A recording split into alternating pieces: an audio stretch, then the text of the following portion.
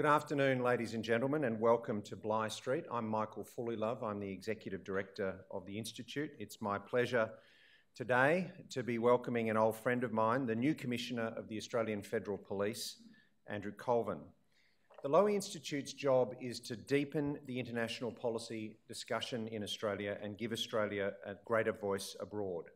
And in doing that, we look at the full arc of Australia's interests and our broader role in the world. And of course, threats to those interests come not only from state actors, but from non-state actors such as transnational criminal and terrorist networks as well. To address this threat, the AFP maintains an international network across 30-odd countries. So when we think about Australians on the front line, it's not only diplomats, soldiers, sailors and airmen we're thinking of, it's also police officers. Last year, with the downing of MH17, we saw the AFP again at the forefront of Australia's response, deployed to the crash site in eastern Ukraine. And that deployment built on a history of overseas deployments by the AFP, including building policing capacity in the Pacific and restoring order during humanitarian crises. And one of the most famous and successful examples of that was the police-led intervention by Australia, Ramsey, in the Solomon Islands. The AFP also has a crucial role as part of Australia's national security apparatus in addressing terrorism. And in the short period that Andrew has held the job of Commissioner, he's been very seized of the terrorism issue, not least because of the awful events that took place just a few blocks from here at the Lint Cafe. Andrew Colvin has served in the AFP for 25 years in areas including organised crime, money laundering, politically motivated crime and terrorism financing. In the early 2000s, when I got to know him, Andrew was central to the AFP's response to terrorism, including the Bali bombings, the Jakarta Marriott bombing and the Australian Embassy bombing. He was Chief of Staff to the former Commissioner Mick Kelty, and since 2010 he had been a Deputy Commissioner working in operations and national security before he was appointed Commissioner. Andrew has also completed a Masters in Public Administration at the Kennedy School of Government at Harvard. Ladies and gentlemen, it's my great pleasure to invite Andrew Colvin to give his first major speech as Commissioner of the Australian Federal Police. Andrew.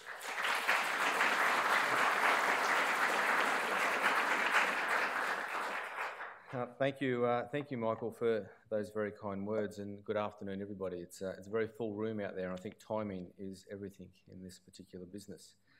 Can I firstly acknowledge, Michael, your presence here today, and members of the Diplomatic Corps, AFP members, some of my executive colleagues, as well as members of the AFP more broadly. Thank you for coming along and supporting this speech today. Can I also just acknowledge quickly the traditional owners of the land on which we gather, their elders past and present, and of course the spiritual attachment that they have to this place.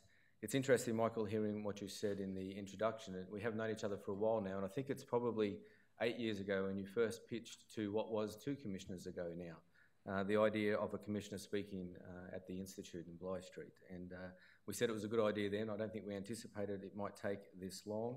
And as I say, timing is everything, but it is a pleasure to be here. It's wonderful to get my first opportunity to say a few words in this forum.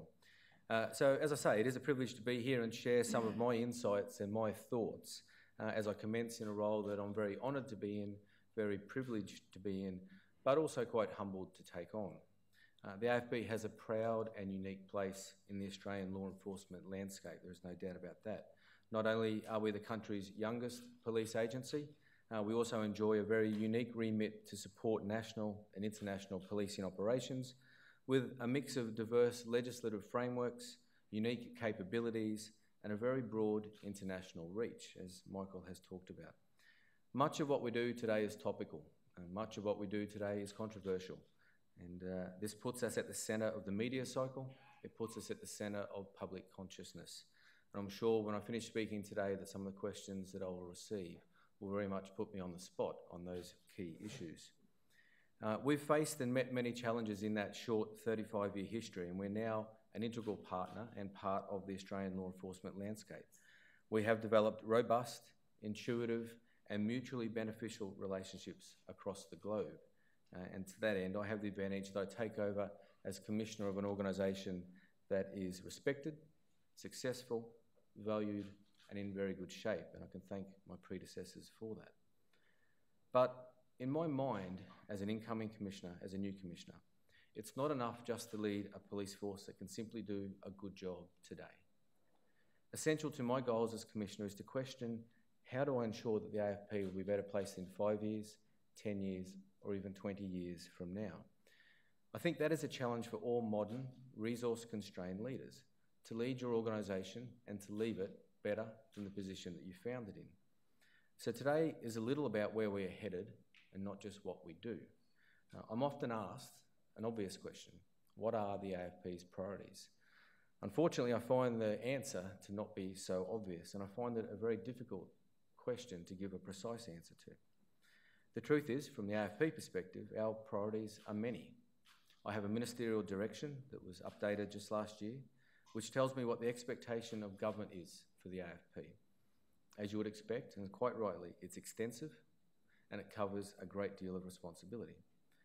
But equally, when I became Commissioner, I said that my term will likely be dominated by national security. And that's no great surprise. It's an obvious result of the environment, the very difficult environment that we are now faced with.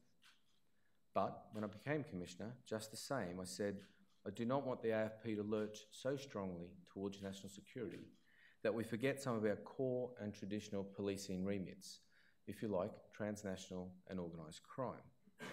And that's a lesson that we've learnt from the past and a lesson that I've certainly lived through. Now, if I wanted to complicate the priority question, I would present a case that places our efforts on organised crime, on cyber, on international capacity building, on transnational crime, on our peace operations that we're a part of around the world, and I'd place them right alongside counter-terrorism operations and our protection operations and say that they are all national security. So in some ways, the question is probably moot. Everything we do now is a priority. It's simply now a matter of how we move between those priorities according to the landscape that we face on any given day. And that, frankly, is the challenge for leaders of any modern policing organisation.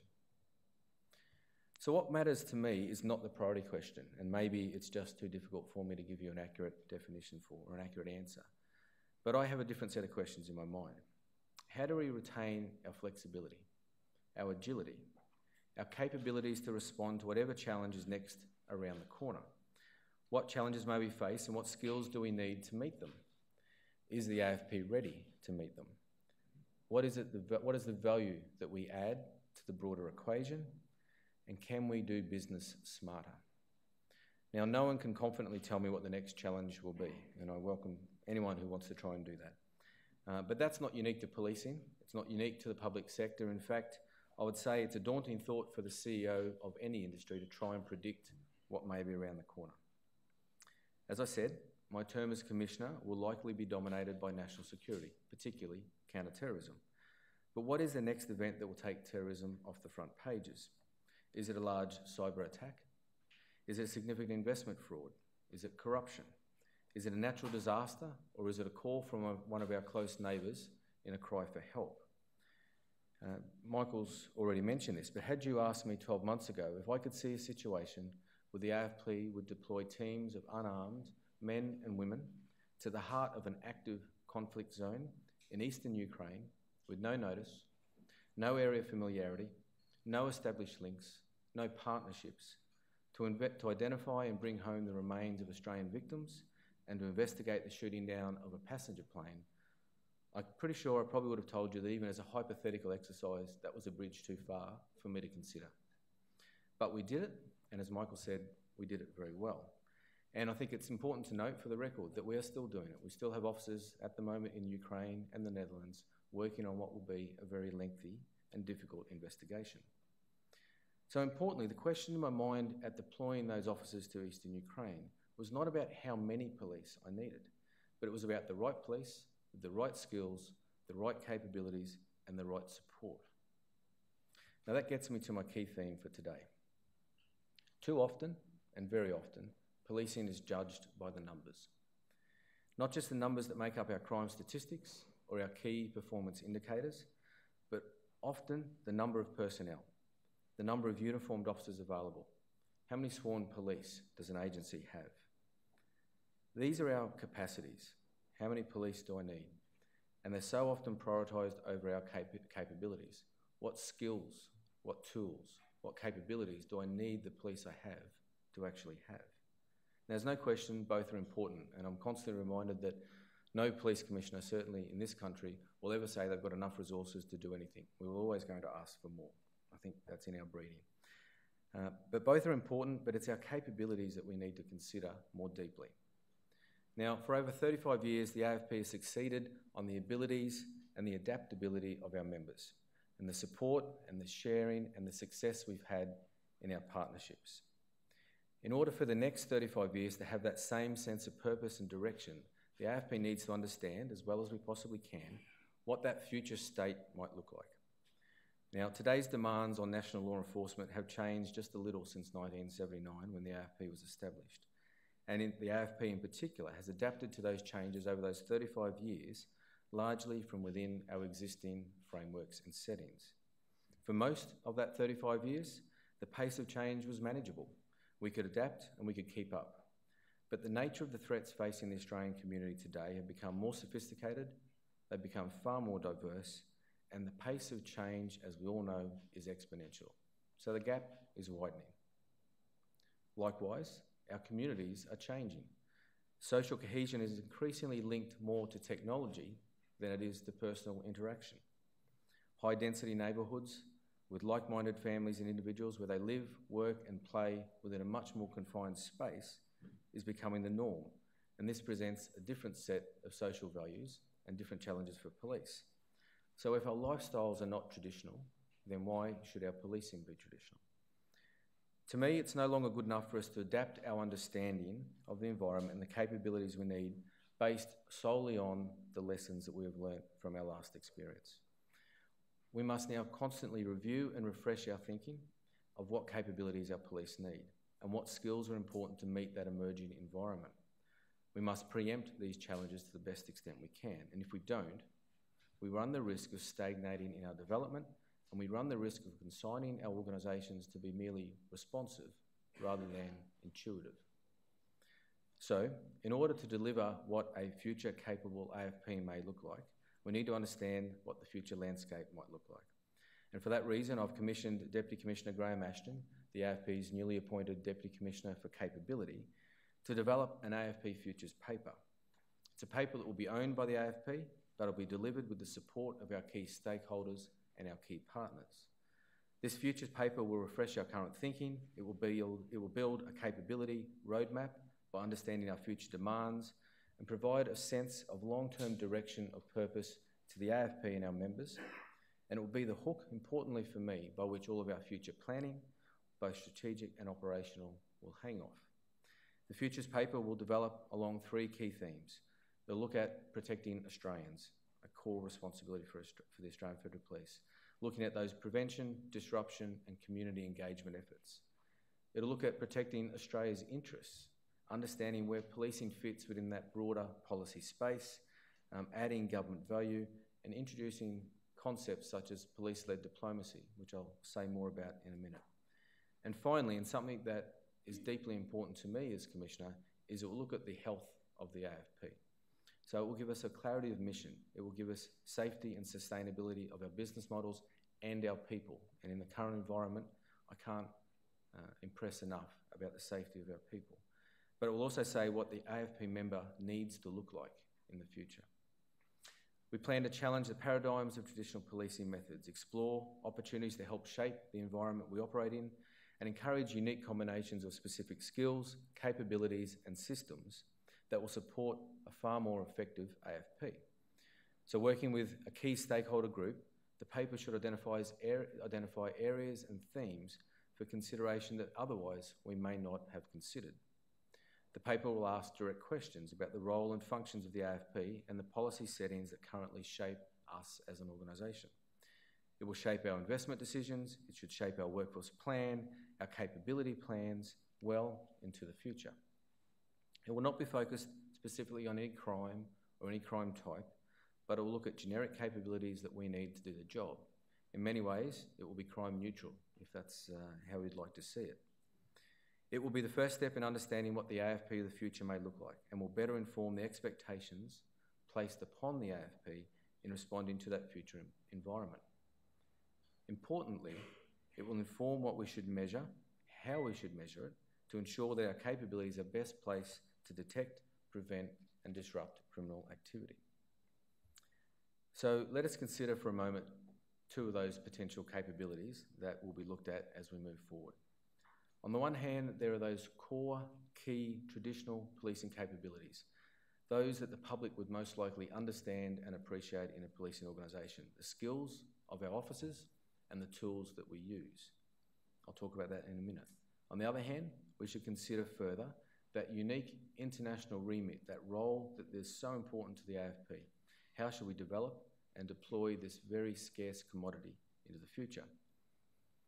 The common view when you align policing with capabilities is to trend towards and gravitate towards things rather than capabilities. Now, don't get me wrong, the AFP, like all our police cousins, love things. We love our toys, and they're an important part of modern policing.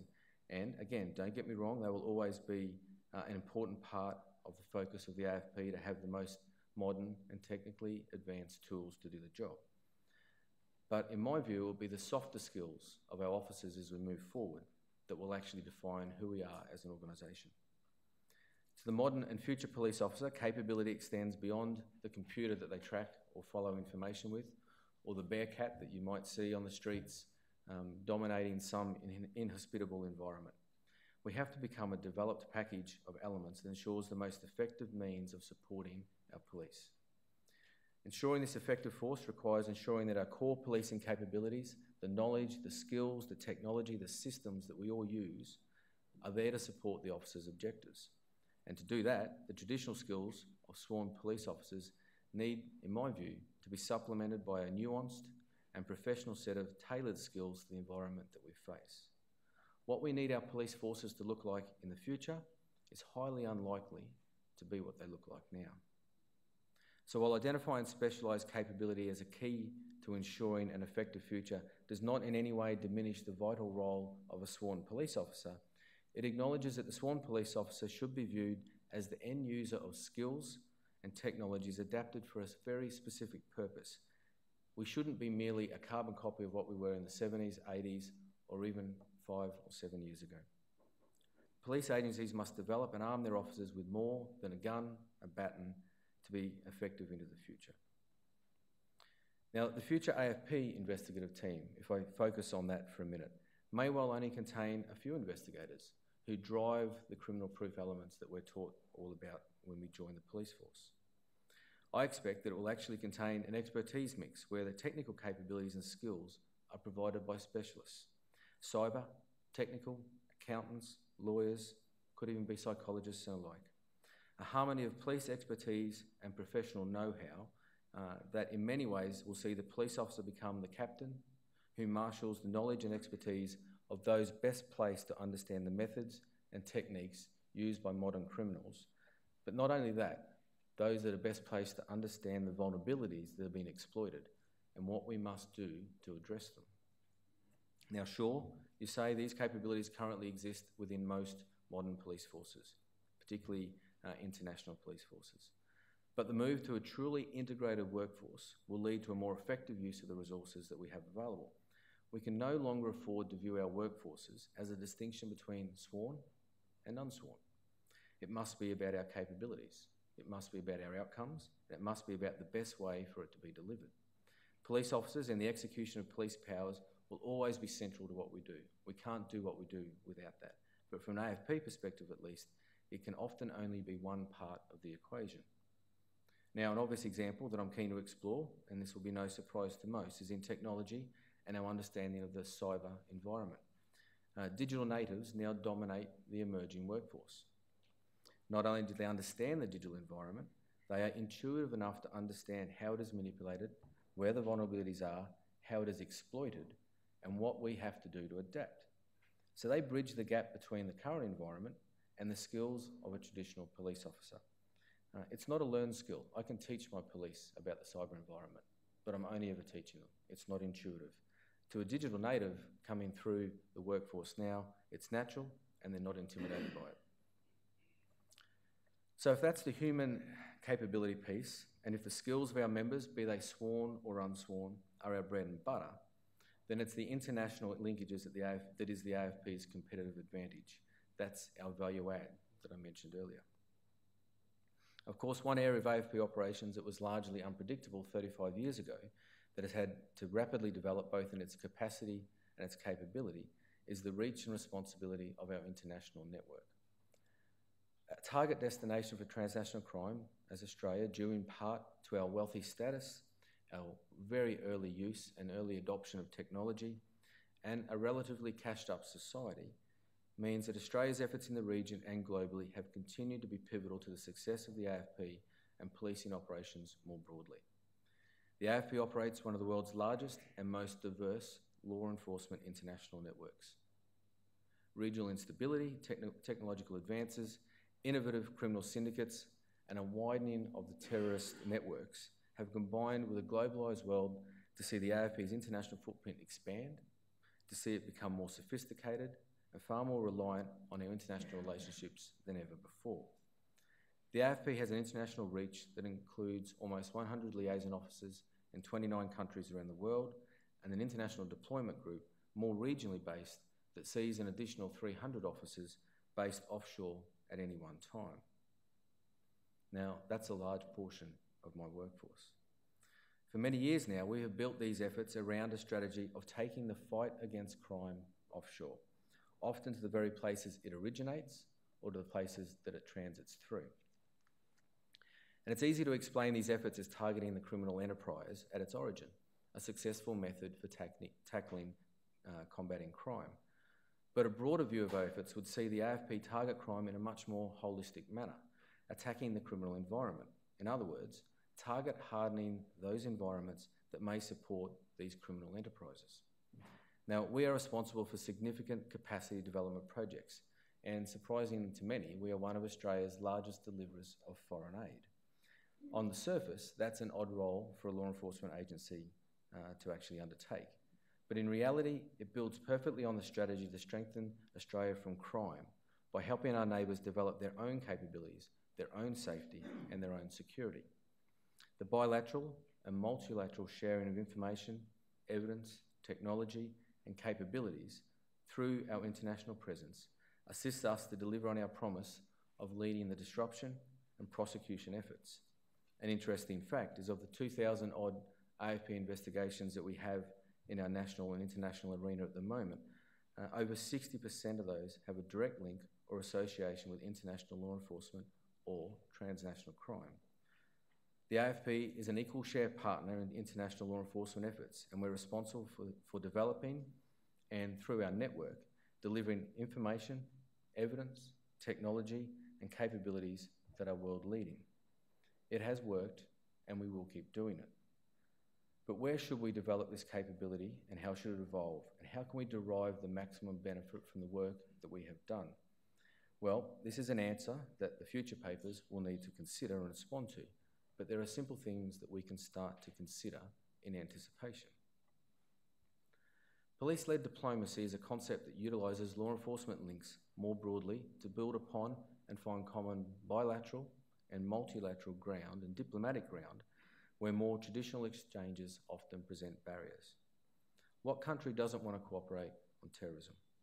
What country doesn't want to cooperate on organised crime, on child sex tourism, on cybercrime, and alike? The work of the AFP and the Indonesian National Police in the years after the Bali bombings of 2002 was, and this is in the eyes of many analysts, not in the eyes of the AFP, or certainly not only in the eyes of the AFP, it was a high point in the broader bilateral relationship between our two countries. Now, underscoring these efforts at police-led diplomacy, the building of those broader and deeper relationships will ultimately work to prevent a criminal's ability to hide in the gaps created between jurisdictions. These relationships have to deliver, though, more than simply good exchanges of intelligence. They must evolve beyond strong international cooperation, even beyond the strong operational collaboration that we are currently seeing. If we're to build upon this base that we have and evolve our international capabilities along the lines of police-led diplomacy, then we will open up the opportunity to truly make a difference on the impact of crime on Australia by harmonising the laws, by working with our partners on better policy, by improving legislation, by improving rule of law frameworks, and a greater understanding of both the criminal cycle and the root causes of crime. Now, Australia's efforts in the Solomon Islands, Timor-Leste, more recently Papua New Guinea, have been challenging. At times, they've been frustrating, but they've ultimately led to better relationships between our countries, better law and governance arrangements in those countries, places where health, education and investment initiatives can thrive, but from where we see less impact of crime emanating onto Australia. Of course, this isn't just the remit of the AFP. It involves a whole-of-government approach, and that is something I can say that Australia is very good at. But we have the relationships and we have the history to make it a possibility. The more we do this, the more the net will tighten, and the less reach transnational crime will have on Australia. So as Commissioner, I cannot hope to achieve this vision unless we continue, of course, to perform the tasks expected of us today to an exceptionally high standard. Any police force must be judged by its performance in the here and now. That's only right and it's proper. And we'll continue to do this, but we'll do so with an eye towards the future. I do not want us to stagnate, nor do I want the AFP to be satisfied simply with the status quo. To do so will only limit our ability to continue to perform in the future. We have a unique opportunity to show leadership, nationally and internationally. Far from being an agency with a responsibility to enforce and implement the laws and policies that somebody else determines, I envisage an AFP actively engaged in influencing our environment and our future. To do so, we must first shift the emphasis away simply from capacities and focus equally, if not more, on capabilities. A futures paper for the AFP will be the first step in that process. So the AFP, I hope, has a bright future. I know it has a bright future. We are, and we will be even more so in the future, one of the most exciting and rewarding employers across any industry, with employees who are valued, skilled, diverse, and who are very focused on the national interest and the national priorities. It will be challenging, it will be ambitious, and it will be complex. But that, I suggest, is what we should expect of all of our national agencies, of government and its leaders. Michael, before I finish, if you'll indulge me for a further few minutes, I'm sure that there is a great desire to hear me speak about the Bali Nine. It was never my intention to speak about that here today, but I recognise that this will be expected given current events. So if I can say a few words. I first would like to say that I understand this is an extremely difficult time for the family, friends, and for Mr. Chan and Mr. Sukumaran. You would not be human if you did not feel for their situation that they are in. For many months, the AFP has been doing what it can to support the whole of government diplomatic efforts, and today I would like to again add our voice to the Australian government's plea for mercy. It's our hope that the Indonesian government will reconsider its decision to proceed with the executions. As the Foreign Minister has previously said, their rehabilitation is a great testament to the success of the Indonesian rehabilitation programs in prison. I'd also like to say that I understand that the Australian public's right to better understand the AFP's role and work back in 2005 during this Bali Nine investigation is to be expected. I'm prepared to say that much of the information that has been circulating in recent weeks doesn't accurately reflect our role. It doesn't accurately reflect the work that we did in 2005, and unfortunately it ignores the findings of several reviews, judicial hearings that have since scrutinised the AFP's actions. The AFP has at all times and will always be transparent and accountable for our actions, and it is no different in this particular matter. So at the right time, I will discuss this in a lot more detail, and I'll take the questions that the public obviously wish to ask. But while the government efforts are continuing to help Mr. Chan and Mr. Sukumaran, now is not the right time for me to go into that in great detail. So with that, Michael, I'll close. Thank you very much again for the opportunities to speak. I'm sure that there'll be some questions, and I'm happy to take whatever questions there may be.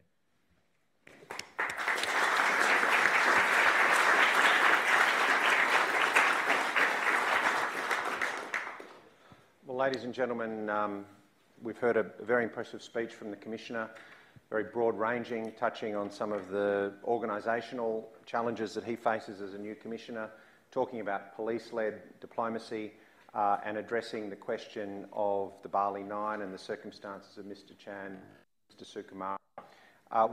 The Commissioners kindly agreed to take your questions. We have about 25 minutes. Just before I go to the first question from the audience, I might take the Chairman's prerogative, Andrew, and ask you about an issue you didn't talk about in depth, and that is terrorism. We, as a country, especially where we are just down the road from Martin Place, we feel the anxiety that comes from these kinds of attacks on our country. But we're also anxious to make sure that our response doesn't do violence to the values that we cherish as a democracy. So can I ask you, as a first question, as a new commissioner, looking at this, how do you think we as a country are going at striking this balance between security on the one hand and liberty on the other? Yeah, thanks, Michael. And look, it's a good question, and it's something that's dominated the 6 months since I've been interim and then commissioner. Obviously, 4 days after the previous commissioner left, I stood with the Prime Minister and the then Director General of ASIO, and we raised the national threat level to high. We did that because we felt that the information that we had available to us needed to be relayed to the public, and we needed the public to be taken into our confidences in terms of what our expectations were. What we were very clear at the time was to try and get the message out there that we didn't want people to overreact. We wanted people to go about their normal business, but we wanted them to be aware so that they could assist police and assist law enforcement. And thankfully, I can say that that has largely, from our perspective, worked. We are getting very good cooperation from the community. Now, events of December last year, I think, attacked and hit deeply at the heart and the core of who Australians are. And one of the things that I found remarkable was the response of Sydney and the response of the Australian community more broadly after those events. I mean, what we saw develop in Martin Place spontaneously with the flowers was something nobody had predicted. In fact, we were concerned that there could be a negative reaction. And I think that gets to the core of who Australians are and the way we perceive these threats, the way we want to deal with it. Very little is going to allow anybody to shake the fabric of who we are. And having just returned from the US, I can say that that was commented upon incredibly favourably by a lot of countries, the way Australia reacted. Now, are we finding the right balance?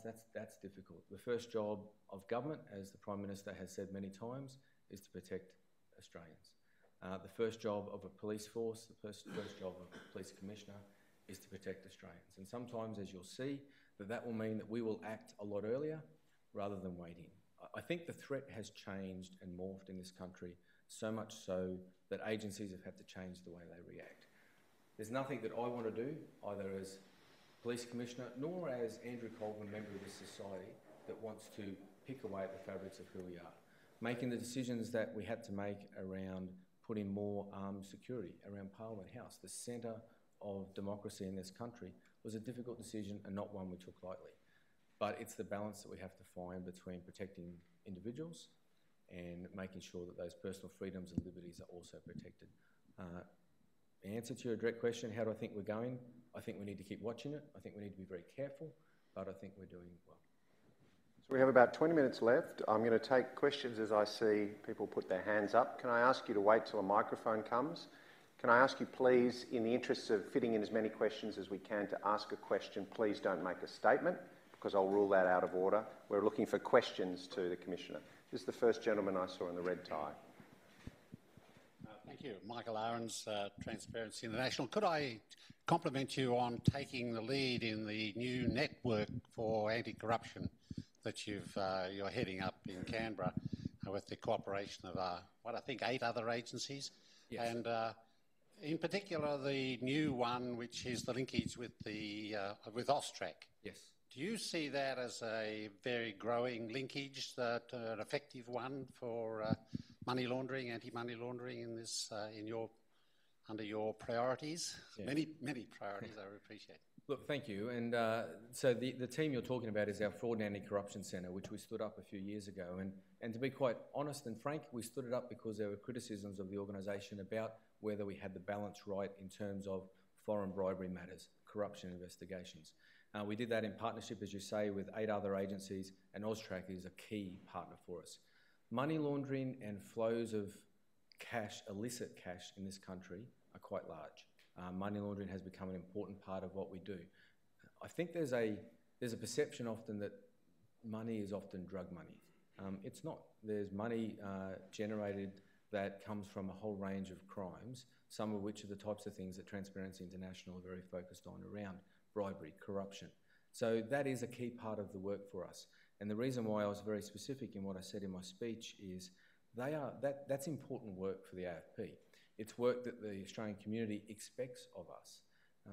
It would be a shame if I was able to do nothing else but terrorism. Now, that's a priority, and I can never, ever negate that priority away because I have to protect individuals first and foremost. But I will work hard to make sure that we don't lose the focus on those areas like our fraud and anti-corruption work. In fact, I see it as the future. I see it as a growing and emerging problem for Australian society. Next gentleman I saw here was in the corner.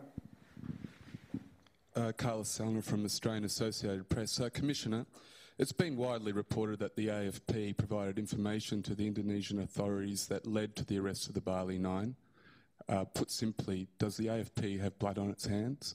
And secondly, do you have any personal misgivings or regrets about the way things were handled?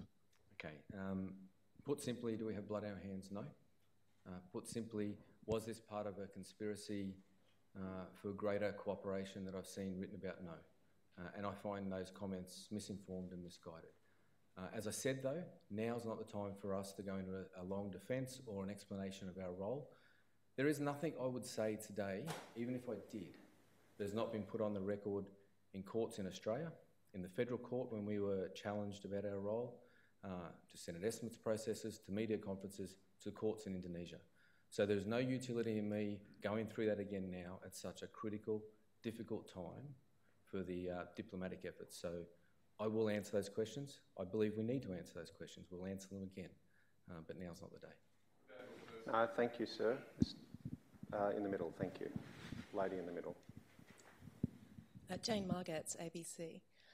You talked about lessons learned, and I know that you can't go into detail about the operations of the Bali Nine, but in hindsight, do you think that there's anything, could the AFP have done something differently that may have avoided these 2 men being exposed to the death penalty now? Look, I'm not going to go into it because to answer one question, it will take me down a path that is not helpful to the government's efforts. What I would encourage people to do is look at the history since 2005.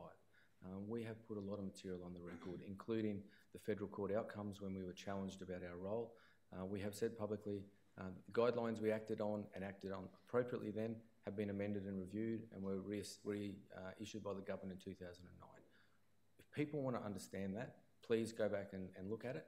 I'm not going to add any more voice to that today because the clemency efforts need to be the priority, are the priority, and the AFP is supporting the government in those efforts. Anthony Bubalo at the back. Hi, Anthony Bubalo from the Lowy Institute. The foreign fighter problem represents a challenge on very many levels, but I wanted to focus on 2 in particular and get your views on how the AFP is responding to this particular challenge. The first is that in terms of a terrorism problem, for really perhaps the first time, the significant number of Australian nationals involved. And secondly, the large number of Western passport holders, relatively speaking, in terms of the foreign fighter numbers, and what that and their ability to move relatively more freely than perhaps previous generations of international terrorists. Yeah, look, thanks, Anthony. I think you summed up in a couple of questions the challenge that we have. When I think about where we are now, and people who know my history will know that I was heavily involved with CT in the counter-terrorism in the frameworks immediately after September 11 and the Bali bombings. The threat is different now. Largely then it was an external threat, and when it was an internal threat, such as the operations you saw in Melbourne and Sydney around Pendennis and Neath, we were dealing with a confined core that we could take action against. The threat's different now, and it's been externalised, but it is now becoming a domestic issue. And what we are seeing is people who are moving very quickly from thought to intent to action without opportunities for law enforcement and security agencies to pick it up earlier. So that's the nature of how the problem's changed. How we're reacting to that, we're doing what we have to do to work with our partners first and foremost. And I want to reassure the community again that in this country you have agencies that work very well together. But one of the most important parts of it, and we talk to the community all the time, is the communities. And I'm not just talking about individual communities, I'm talking about the community as a whole, working with law enforcement to try and help us understand the dynamic that we're dealing with. In terms of that broader question around the flow of foreigners, I think there's various figures being quoted about how many Western countries, for instance, are involved in the IS fight in Syria and northern Iraq, and you hear all sorts of figures around 3,000. That does present challenges. It's a difficult policy problem for the government, and there's a lot of discussion, a lot of thought about, as the Prime Minister has said, about citizenship, about passports, about removing passports. We have international obligations not to export Australians to be involved in terrorism. Likewise, we have obligations to make sure that Australians are safe back home. So, we are keeping the public very well informed. The Prime Minister is certainly on the front foot about letting the public know what our policy settings are and our thinking, but it's a difficult challenge. Can I ask you on that, how important is the Australian Muslim community as an ally in the fight to prevent radicalisation? Well, look, they're fundamentally important, but what I want to be careful too is I don't want it to be all about the Australian Muslim community, and I think they often, understandably, feel targeted because we want to work with them, targeted because they're seen as being in some way involved in the issues, and they're not. I mean, the Australian Muslim population are incredibly supportive of what we do. From an AFP perspective, we have good outreach and we meet with them a lot. We could not achieve the success we have in stopping attacks in this country without them, but equally we need the whole community engaged. This can't be about one part of the community and all the focus being on them. I feel greatly for members of the Australian Muslim community whose children are targeted on buses on the way to school, who are afraid to go to work or are afraid for their wives or partners to do the shopping. I mean, that's a really terrible indictment on this country and society, and I don't think that's not an Australia that any of us actually support. What did you think, as a matter of interest? You talked about the response of Sydney-siders and Australians to the Link Cafe siege. What did you think about the "I'll ride with you" phenomenon that developed on Twitter? Yeah, it was interesting. I mean, it grew very quickly, and it grew from a good place. My sense is it grew from a good place. It was distorted and misused by some people, and people who wanted to interpret it as someone rising for a fight, for instance, interpreted it that way. But at its core, I saw it coming from a good place. And I think it reflected what happened in Martin Place insofar as the outpouring of support and the outpouring of this isn't an issue for Islam, this isn't an issue for the Muslim community, this is about criminals doing terrible deeds. Thank you. The gentleman on the end. Thomas Lonergan, Commissioner. The recent McKinnon CT review recommended the appointment of a national CT coordinator and proffered three options for government to consider: the Director General of Security or a senior public servant in either the Attorney General's Department or PM&C. Just wondering if I could gauge your view on why wasn't a senior police officer considered appropriate for that position, given the high threat you've mentioned and the very operational nature of today's problem. I guess I'll be careful how I answer that because that's a current policy consideration and government's working through how it wants to respond to that and what the ultimate construct of the CT coordinator would look like. But I don't quite agree with your premise that a senior police officer hasn't been considered for that role. It's open. It's certainly the Director General of ASIO has been nominated by some journalists as an obvious person, and others have said it's the wrong person. That's still something that the government's working through. And from my perspective, I think a senior police officer should be in that mix because at the end of the day, the front for this issue is dealt with by police around this country. Yes. Commissioner, Paul Maley from the Australian newspaper. You spoke a little bit about the fact that the AFP is actively involved in the whole of government approach aimed at sparing the lives of these two Australians. Can you just tell us specifically what the AFP is doing or has done in terms of persuading the Indonesians to grant them clemency, whether or not the AFP has made direct representations, engaged in its own sort of, as you call it, police diplomacy. Yeah. I ask that knowing that the AFP has traditionally been very well regarded up in Indonesia, and I would assume is attempting to leverage that goodwill. Yeah, no, we are. Thanks, Paul. Look, we've been careful not to go into the nuts and bolts of everything that's been done by government. There's been a considerable amount done. From the AFP's perspective, I think the Attorney may even have mentioned it yesterday in Parliament, that I've written to my counterpart along very similar lines, asking for the Indonesian government to consider clemency and to look at the facts and circumstances. Of course, people forget that former Commissioner Mick Hilty and my now Deputy Commissioner Mike Phelan actually went and gave evidence on behalf of some of the Bali Nine in courts in Indonesia. I think that's kind of been forgotten in the process. But the other key part, Paul, of what you say is there is that police-led diplomacy. We do have good relationships and we do have influence, and we have, where possible, we are using that influence through those softer diplomacy skills to try and bring about a different outcome. Yes, I'll go to Aaron Connolly and then this gentleman. Thank you, Commissioner. Aaron Connolly from the Lowy Institute. I understand you've addressed the Bali 9 issue, and I want to set that aside. But cooperation with the Indonesian National Police must be very important to you, but also very challenging, given that this is an organization whose chief and vice chief are embroiled in very serious and very credible corruption allegations, and against which there have been accusations of involvement in both drug trafficking and people smuggling. How do you make sure, as a general principle, in your cooperation with partner agencies overseas, that AFP assistance and cooperation doesn't lead to involvement in things that you wouldn't want to be involved in? Yeah, thank you. I guess the first thing I'd say is the KPK, who is the anti-corruption body in Indonesia, is also a partner of the AFP, and we work very closely with them. And some of the more recent reports about their findings and their view of the Kapolri, the commissioner-elect, have been widely reported. It's a good question because it is a challenge. It's difficult. We need to and we have to work with Indonesia and the local authorities, and we have a great relationship with them. But my officers know absolutely that integrity is the number one foundation upon which police forces are built, and largely that's not an issue for the way that we go about doing business. It doesn't become something that inhibits what we do. To the extent that any of my officers did see actions or activities that they thought breached what we would consider our core values, particularly around integrity and corruption, they know how to deal with it, they know how to report it, and they know how to disengage, and that's what I expect of them. The gentleman in the corner. Michael Safi from The Guardian.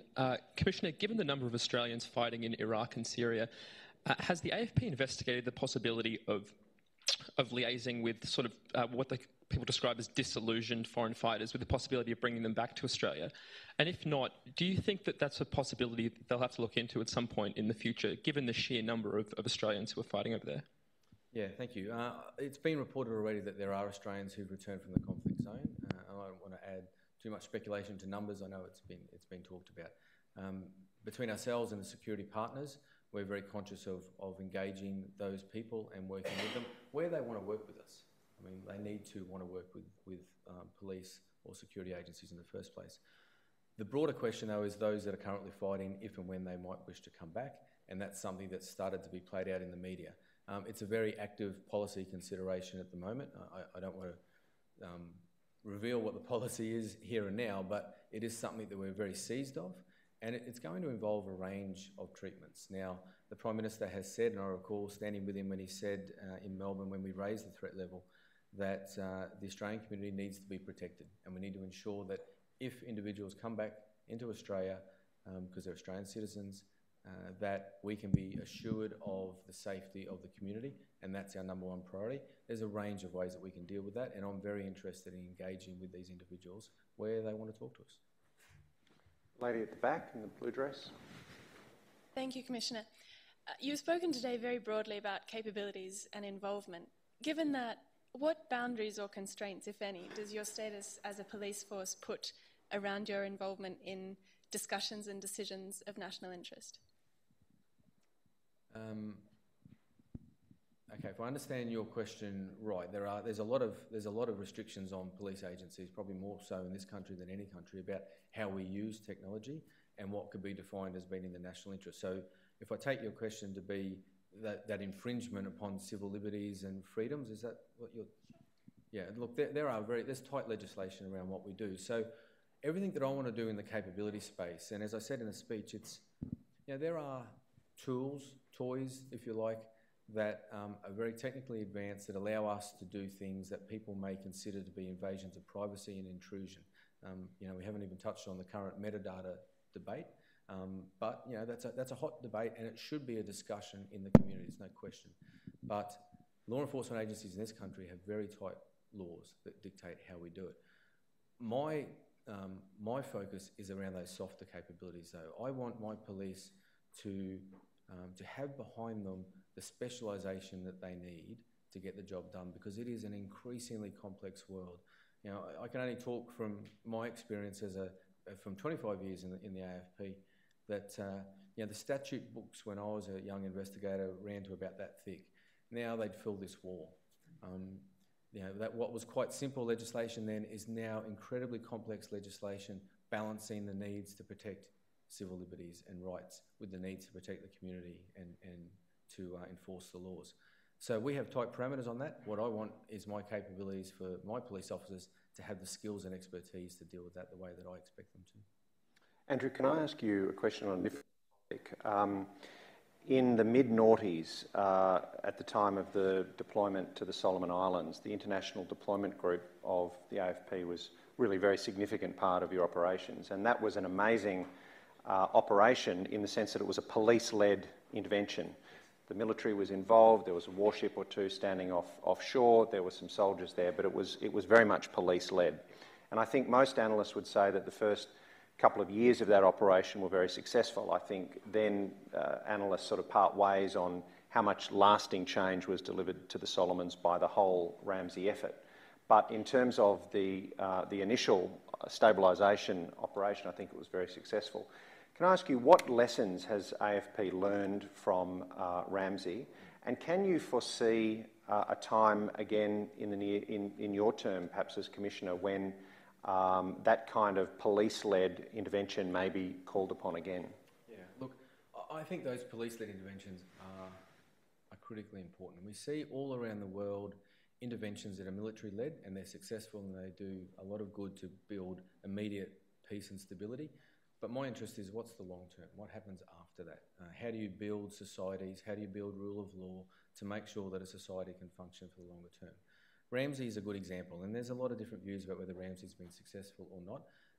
None of those will actually we'll never know who's right, who's wrong, until the point that Australia completely pulls out of the Solomon Islands and says, over to you, PM Sogavare or whoever, and we see how it goes. But there's been indicators along the way, and the most recent one was the election held at the end of last year, that, again, this is an AFP view, it's mostly independent observers, was a fair and free election. There's always going to be challenges, but largely fair and free, and from my perspective was done in a peaceful, stable, secure environment.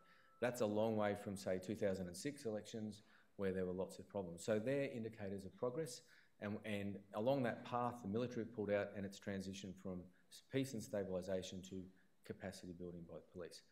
I think that that's a model that can work not just in bilateral interventions, but in UN interventions as well. And we've learnt lessons from Timor-Leste, where there was a couple of different starts after the 1999 intervention and then the 2006 intervention, where the UN learnt, and we learned, there really is there a lot of value in having 36 different countries trying to teach the local police force how to police. Maybe we need to have it, a handful of countries. So I think there's a lot of lessons there. I believe that there's no point having peace and stabilisation unless there's something that comes after, and that's often police. We've got time probably for one more question. If there's another hand in the air. I'll go to the gentleman at the back, as you had a question, Paul. Thank you for your talk, Commissioner. But you made no mention of your relationship with the state police forces, which I would think is highly important. Would you like to elaborate? Yeah, absolutely. Thank you.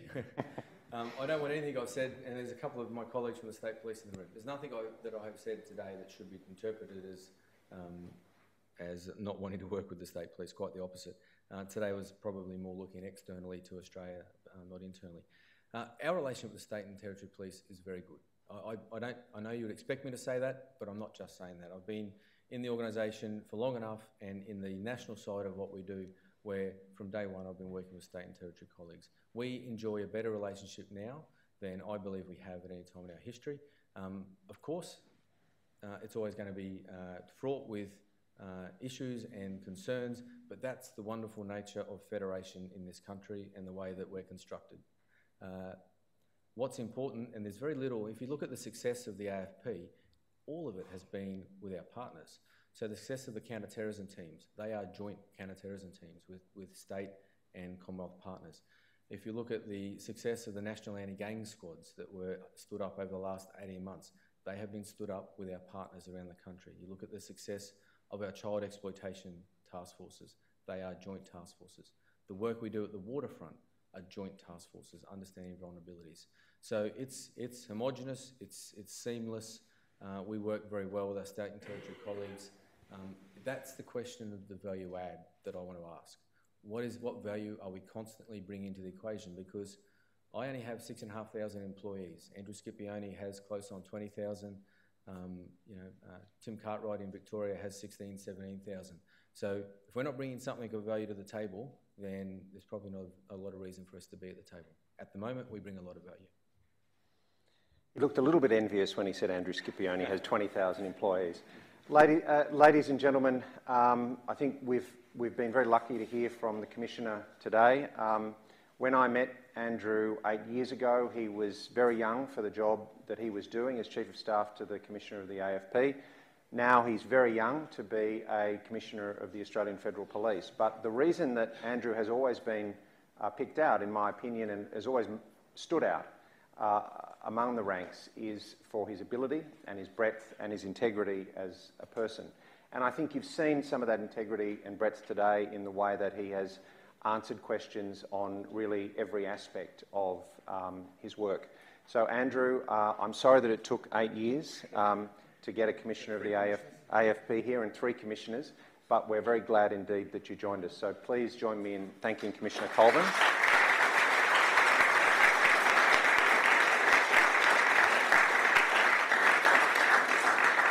Ladies and gentlemen, thank you too also for coming. Let me remind you the next event of the Institute next Tuesday will be on a topic that Andrew touched on, and that is the question of Islamist terrorism, and in particular we have a discussion on Indonesia and Islamic State, which will be led by the very well-known international expert Sydney Jones. That's on next Tuesday afternoon, I believe. So if you're interested, please go on the website and come along. Thank you, ladies and gentlemen.